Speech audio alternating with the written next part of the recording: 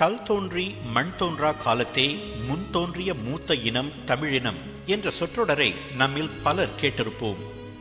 கல் தோன்றுவதற்கு முன்பே மனிதன் தோன்றிவிட்டான் என்பது கேட்பதற்கு சற்று அபத்தமாக இருந்தாலும் தமிழினம் மிகவும் தொன்மை வாய்ந்தது என்பதை எடுத்து கூற அப்படிப்பட்ட ஒரு மிகையான சொற்றொடர் உருவாக்கப்பட்டது என்று நம்புகிறேன். சரி, கல்லும் மண்ணும் கிடக்கட்டும், மனிதன் எப்படி தோன்றினான் என்று நீங்கள் எப்போதாவது யோசித்தது உண்டா? ஏதாவது ஒரு காலகட்டத்தில் எல்லோருக்கும் உதிக்கும் ஒரு கேள்விதான் அது. கிட்டத்தட்ட எல்லா மதங்களும் கடவுள்தான் மனிதனை படைத்தார் அல்லது உருவாக்கினார் என்கின்றன. எனவே மத நம்பிக்கையற்ற சிறுபான்மையினரை தவிர்த்து உலகின் பெரும்பான்மையினர் தங்களை கடவுளின் படைப்பு என்று அன்றும் நம்பினர், இன்றும் நம்புகின்றனர். ஆயிரம் ஆண்டுகளாக நம்பப்பட்டு வந்த அந்த சித்தாந்தத்தை தூக்கி எறிந்தது இன்னொரு சித்தாந்தம் 1859 ஆண்டில்.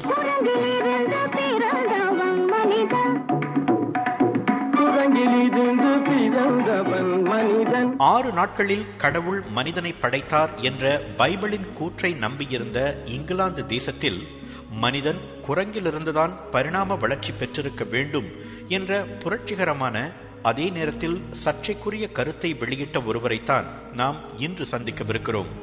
அவர்தான் பரிணாம வளர்ச்சி சித்தாந்தத்தின் தந்தை என்று போற்றப்படும் சார்ல்ஸ் டார்வின். 1809 ஆண்டு பிப்ரவரி 12 இங்கிலாந்தில் ஷ்ரூஸ்பரி என்ற இடத்தில் பிறந்தார் டார்வின். சிறு வயதிலேயே அன்னையை இழந்தார். அவரது தாத்தாவும் தந்தையும் மருத்துவர்களாக இருந்தவர்கள். அதனால் டார்வினையும் மருத்துவம் படிக்க எடின்பரா பல்கலைக்கழகத்துக்கு அனுப்பி வைத்தார் தந்தை. சிறு வயதிலிருந்தே டார்வினுக்கு புழு பூச்சிகள், விலங்குகள் ஆகியவற்றின் மேல் மிகுந்த ஆர்வம் இருந்தது. எடின்பர்க் சென்ற பிறகும் அவர் கற்கள், செடிகள், பூச்சிகள், புழுக்கள் போன்றவற்றை சேமிக்க தொடங்கினார். இயற்கையின் மீது அப்படி ஒரு ஈடுபாடு அவருக்கு. மருத்துவம் படித்துக் கொண்டிருந்த போது ஒரு முறை ஒரு குழந்தைக்கு அறுவை சிகிச்சை நடப்பதை பார்க்க வேண்டிய கட்டாயம் டார்வினுக்கு ஏற்பட்டது. அப்போதெல்லாம் மயக்க மருந்தின்றி அறுவை சிகிச்சைகள் செய்யப்பட்டதால் அந்த குழந்தை பட்ட பாட்டை கண்டும் கேட்டும் மருத்துவத்தின் மேல் இருந்த ஆர்வத்தை இழந்தார் அவர். தந்தைக்கு ஏமாற்றமாக இருந்தாலும் அடுத்து அவரை தியாலஜி, அதாவது இறையியல் பயிலுமாறு ஆலோசனை கூறினார். அதனை ஏற்று கேம்பிரிட்ஜ் பல்கலைக்கழகத்தில் சேர்ந்தார் டார்வின். தமது 22வது வயதில் இறையியலில் பட்டம் பெற்றார். அப்போது அதே பல்கலைக்கழகத்தில் தாவரவியல் துறையில் பேராசிரியராக இருந்த ஜான் ஹான்ஸ்லோ என்பவருடன் நெருங்கிய நட்பு கொண்டார் டார்வின். அவர் மூலமாக கேப்டன் ராபர்ட் ஃபிட்ஸ்ராய் என்பவரின் நட்பு கிட்டியது. தென் அமெரிக்க கடலோர பகுதிகளில் ஆய்வு செய்ய HMS பீகல் என்ற கப்பல் புறப்படவிருந்தது. கேப்டன் ஃபிட்ஸ்ராயின் தலைமையில் செல்லவிருந்த அந்த பயணத்தில் கலந்து கொள்ளுமாறு டார்வினுக்கு அழைப்பு வந்தது. அதனை ஏற்றுக்கொண்டு 1831 ஆண்டு டிசம்பர் 27 கேப்டன் ஃபிட்ஸ்ராயும் டார்வினும் பயணத்தை தொடங்கினர். 5 ஆண்டுகள் நீடித்த அந்த வரலாற்று சிறப்பு வாய்ந்த பயணம்தான் பரிணாம வளர்ச்சி சித்தாந்தம் உருவாவதற்கு காரணமாக அமைந்தது. அந்த பயணத்தை தொடங்கிய போது டார்வினுக்கு வயது 22 தான். 5 ஆண்டுகளில் அந்த கப்பல் பிரேசில், ரியோ டி ஜெனிரோ, மாண்டிவீடியோ, ஃபாக்லண்ட் தீவுகள், கெலபகஸ் தீவுகள், New Zealand, Tasmania, gap of good hope என உலகையே ஒரு வலம் வந்தது. பல இடரும் இன்னல்களும் நிறைந்ததாக அந்த பயணம் அமைந்தது. ஆனால் இயற்கையின் மேல் இருந்த அளவிட முடியாத ஈடுபாட்டால் டார்வினுக்கு அது பெரும் துன்பமாகப்படவில்லை. சென்ற இடத்தையெல்லாம் கூர்ந்து ஆராய்ந்த டார்வின் அதுவரை அறியப்படாத பல வினோதமான விலங்குகளின் எலும்புகளை சேகரித்தார். ஊர்வன, நடப்பன, பறப்பன என எல்லா உயிரினங்களையும் ஆராய்ந்தார். அவை இடத்துக்கு இடம் மாறுபட்டிருப்பதையும் சில ஒற்றுமைகளை கொண்டிருப்பதையும் கண்டு வியந்தார் டார்வின்.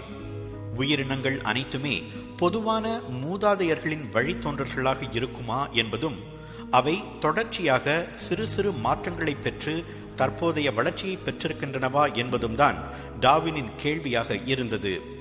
தான் சேகரித்த சில எலும்புகளுக்கு சொந்தமான விலங்குகள் முற்றாக அழிந்து போயிருக்கும் என்று முதலில் யூகித்தார். ஆனால் பின்னர் அந்த விலங்குகளிலிருந்துதான் தற்போதைய சிறிய அளவிலான விலங்குகள் தோன்றியிருக்க வேண்டும் என்று பகுத்தறிந்தார்.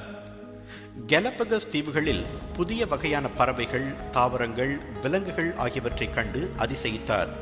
இப்படி பல்வேறு ஆராய்ச்சிகளுக்கு பிறகு 1836ஆம் ஆண்டு இங்கிலாந்து திரும்பினார் டார்வின். 5 ஆண்டுகளில் தான் சேகரித்த விவரங்களையும் ஆய்வுகளையும் வைத்து அவர் த வாயேஜ் ஆஃப் த பீகல் என்ற புத்தகத்தை வெளியிட்டார். 30வது வயதில் எம்மா வெட்ஜ்வுட் என்ற உறவுக்கார பெண்ணை மணந்து கொண்டு 7 பிள்ளைகளுக்கு தந்தையானார் டார்வின். திருமணத்துக்கு பின்னும் தனது ஆய்வுகளை தொடர்ந்தார். புதிய உயிரினங்கள் உருவாகும் முறை, பின்னர் அவை தங்கள் மூலத்திலிருந்து முழுமையாக மாறிவிடுவதன் காரணங்கள் ஆகியவற்றை தொடர்ந்து ஆராய்ச்சி செய்து 1859ஆம் ஆண்டு உலகை வியப்பில் ஆழ்த்திய தனது புத்தகத்தை வெளியிட்டார் Darwin. The origin of species by natural selection, அதாவது இயற்கையில் உயிரினங்களின் தோற்றம் என்ற அந்த புத்தகம் கூறிய சித்தாந்தம்தான் பரிணாம வளர்ச்சி சித்தாந்தம். அதன்படி உயிரினங்களின் வாழ்க்கை போராட்டத்தில் தகுதியும் வலிமையும் உள்ளவை நிலைத்து நிற்கும், மற்றவை அழிந்து போகும் என்று கூறினார் டார்வின்.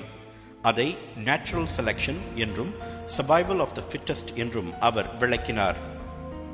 ஆனால் அந்த சித்தாந்தத்தின் விளைவை உலகம் அப்போது உணரவில்லை. செடி கொடிகளுக்கும் விலங்குகளுக்கும் மட்டுமே அது பொருந்தும் என்றுதான் நம்பியது.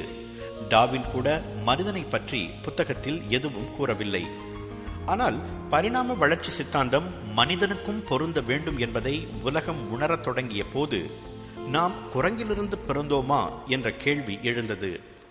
டார்வின் அப்படி நேரடியாக சொன்னதில்லை, நம்பியதும் இல்லை. ஆனால் அறிவுபூர்வமாக பார்த்தால் அப்படித்தான் நடந்திருக்க வேண்டும் என்று விஞ்ஞானிகள் கருத தொடங்கினர். எதிர்பார்க்கப்பட்டது போலவே தேவாலயங்களின் கண்டனத்துக்குள்ளானது டார்வினின் சித்தாந்தம். அவர் வாழ்ந்த போதே அவரது ஒரிஜின் ஆஃப் ஸ்பீசிஸ் என்ற நூல் உலகம் முழுவதும் பதிப்பிக்கப்பட்டது. கேம்பிரிட்ஜ் பல்கலைக்கழகம் அவருக்கு கௌரவ டாக்டர் பட்டம் வழங்கியது. உலகை கூர்ந்து கவனிப்பதையும் ஆராய்ச்சிகள் செய்வதையும் நிறுத்துமாறு எப்போது நான் நிர்பந்திக்கப்படுகிறேனோ அன்றைய தினமே நான் இறந்து போவேன் என்று ஒருமுறை கூறிய டார்வின் 1882ஆம் ஆண்டு ஏப்ரல் 19ஆம் தேதி தமது 73வது வயதில் காலமானார். இங்கிலாந்தின் மற்ற புகழ்பெற்ற வரலாற்று மாந்தர்களைப் போலவே டார்வினின் நல்லுடல் வெஸ்ட்மின்ஸ்டர் அபியில் அடக்கம் செய்யப்பட்டது.